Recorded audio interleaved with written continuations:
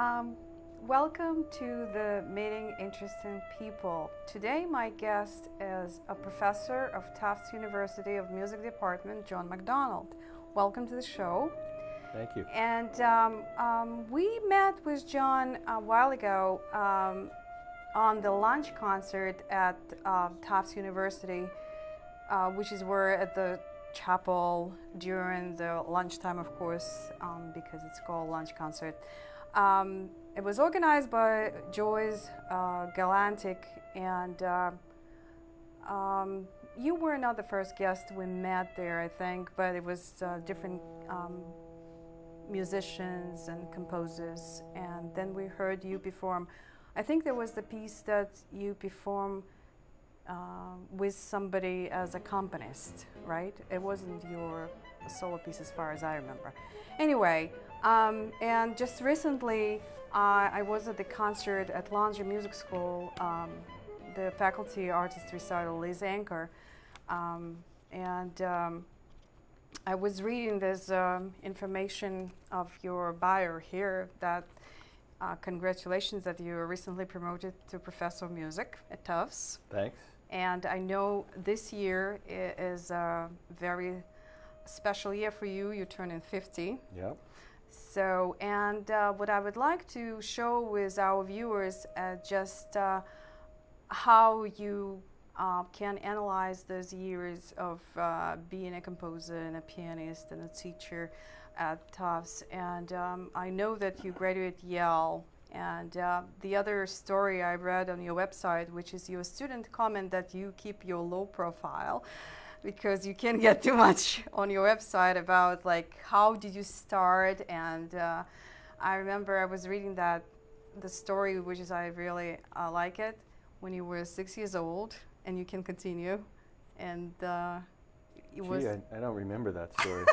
No, but it's like you were in a school or kindergarten? Yeah, I think this is a story that my mother tells, which is I was in kindergarten and there was a piano in the classroom. So I told the teacher, I think it was the first day of kindergarten, and I told her, oh, I can play the piano. And I just went over there and improvised some crap, you know. And she said to my mother, well, it's not the worst I ever heard. Oh, okay. So that's the story. Okay, so, well, it was showing kind of some directions that you maybe will be a composer, a pianist, and you are a composer and a pianist. And I know that the piece we used as an introduction to the show, that one of the most famous one right now, because it's won a, you can say that the award. Oh, you're talking about the piece that we used to start the show. Right. This is a piece for saxophone and piano that got a national award in 2007. It was Music Teachers National Association Distinguished Composer of the Year. Yeah. And so what that meant was that this piece, which I wrote for someone we both know. Right, our mutual friends. Philippe Steudling. Who teaches saxophone at Tufts, wonderful musician. And this was a piece that was a response to a song cycle by Schubert, which usually is done by a male voice and a pianist. But Philippe approached me several years ago and said, I'd really like to perform that cycle. He would be the singer, but he'd be playing the vocal part on the saxophone. So I thought, that's a fascinating idea. And so I wrote this piece as a preamble to a performance of the Schubert, which we eventually did just this year. Right. So the prize that it got was just sort of an accident, and and we recorded it in just the piece that I had written, and we had not yet done the whole project. Oh. But my piece is a response to each of the of the 24 Schubert songs. I think he performed already, right? Those songs himself. Right. Oh. We did the whole thing together. We did my piece as a sort of beginning, and then we did the whole Schubert. I see. Makes a kind of long concert. It's about 90 minutes of music. And I know it's very difficult for the performer. Well, it's a bit of an endurance thing. but we enjoyed doing it, and hopefully we'll do it some more. Yeah, you're actually working together for a while, right? Yes. We met through Ken Radnofsky, who was at one point Philippe's teacher at Langy. And I've known Ken for many, many years, and we comparatively lost touch in the 90s, but then reconnected through a Tufts student, actually, in the late 90s, and we've been working pretty closely together for more than 10 years. Good. So now I want to just go back again for the beginning, because I would like to put our interview the way of the stages. So you went to music school where and when first, or I was taking like private lessons, or how that went? Yeah, I started composing when I was 10, kind of on my own, and then at about middle school age, I encountered a composer who was also a cellist, and I was playing a little cello at the time. Turns out I was a terrible cellist, but I was really interested in what he had to offer in teaching me composition. So I had a cello teacher who wanted to teach me cello, and I wanted to study composition. So we'd have these 5-minute composition lessons at the end of the cello lessons. So then that lasted a year or so, and then I met really my first mentor, who was William Appling. He was a pianist and choral conductor who just died in last year, November of last year. And I'm going to New York this week to participate in a celebration of his life. So he was very influential. But that was, what period is that? That was high school. High school, okay. My entire time in high school. But where was the high school? That was in Northeast Ohio. Oh, I went to a place called Western Reserve Academy, and that's where he was the director of music. Okay, so the high school was specialized on the music? Not particularly, but he ran a wonderful music program there. I see. And so it was extraordinary, actually. And then from there I went to Yale. Yes. I studied piano with Ward Devaney, whose daughter, Susan Devaney Weiner, is a Medford resident. And she's married to Yehudi Weiner, Pulitzer Prize-winning composer, who also lives in Medford. Right, I read about it. They're married, in newspaper. Yeah. So I studied with her father, and actually met Yehudi in the late 70s when I was a kid. So I studied piano primarily as an undergraduate, and partway through my undergraduate career made a kind of mental switch to composition. I'd been composing the whole time, but I wanted to make more of an effort to study composition. The composition was mostly for piano, or it was for different instruments? I wrote it's a good question.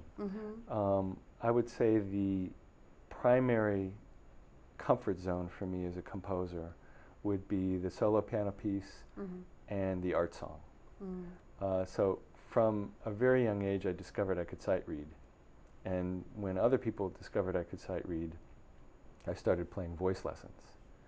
So I grew up doing that. I see. And so in high school, after school, I'd be playing for people's lessons, a couple of hours a day. And it was a wonderful experience. And it's still my favorite place to be, really, is as a collaborative pianist. And so a lot of my compositional efforts, the saxophone piece included, these are songs which now are transferred to a saxophone and piano context. But for me, it's just like playing songs. Right. Well, I hope that Philip someday will be my guest here on my program too.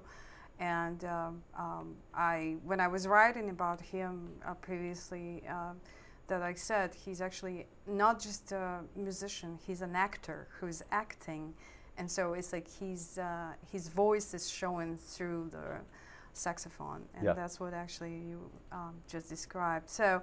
After Yale, so what's next steps? Well, I stayed at Yale. I did my undergraduate degree and then all of my graduate work there. And what was the graduate work? What kind of piece of music it was? Composing? It was all composition. Okay. I took I had an undergraduate major in music, and then I got a master's and a second master's in composition. Oh. The way the degree program works there is for their Doctor of Musical Arts, you take a second year of master's work, which prepares you for that.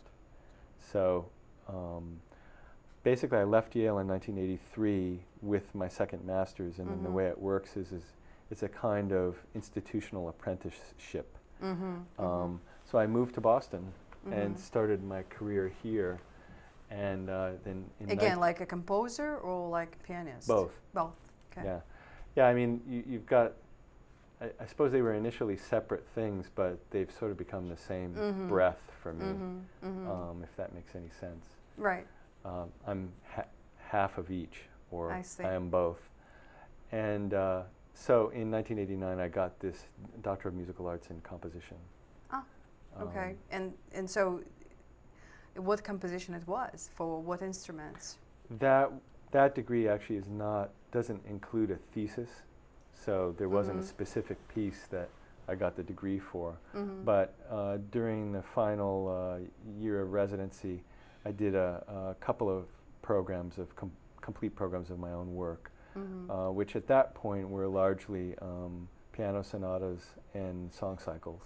Oh, okay. And so I'm always fascinated when I'm coming to the concert where you perform, and I see these pieces you put on the piano, and I just try to figure out. Then you accurately put one after another on the floor or something, and I'm trying to figure out why is it. And sometimes it's very small, right? Print.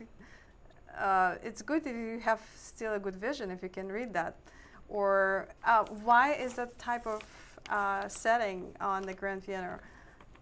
I like being able to have the whole piece in front of me as much as I can. Oh, okay. So I often reduce the scores so that I can get as much music just on one face as I can.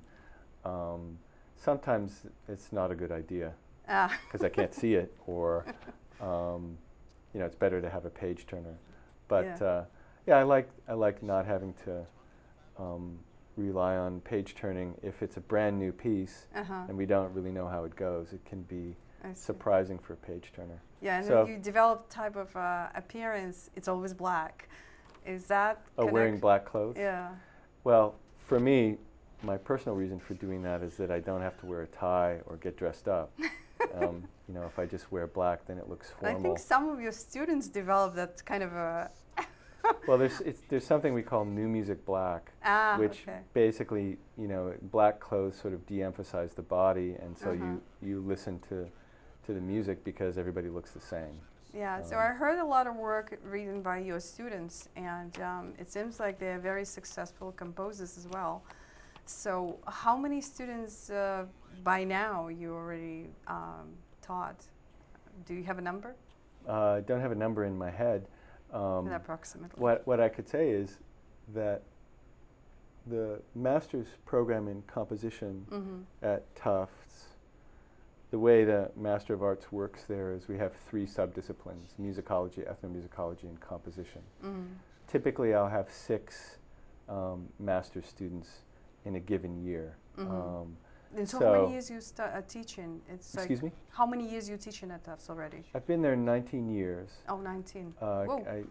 I started part-time, and then gradually it's gotten more full. So we multiply 6 on 20, approximately? I didn't teach graduate students the first few years I was there. There was the program sort of had to be rebuilt. So I started in '94. So let's say 15 years times 6 students a year. What do you got? So we can watch the DVD students. right now where you